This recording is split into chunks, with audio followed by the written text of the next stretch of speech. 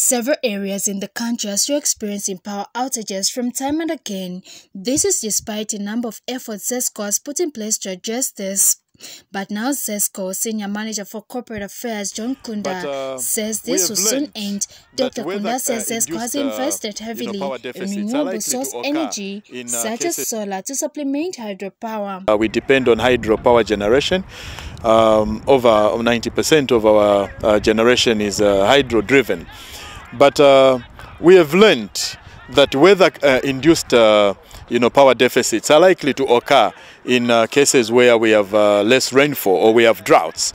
So what we have done as Zesco Limited is to invest in a rich energy mix, including solar, wind, and other, renewable energies, so that we have a rich mix of hydro generation capacity, meaning we combine hydropower together with solar as well as wind, so that in times when there are droughts we are able to supplement from other sources.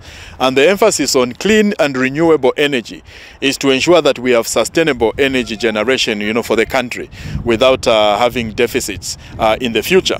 Other alternatives in power generation in the country are also being considered by the utility company. Already, the 600 megawatts with Power China is something that we have envisioned, and very soon we'll be implementing the very project in Chibombo, Kafue, as well as Yavonga, and at a cost of about $548 million US.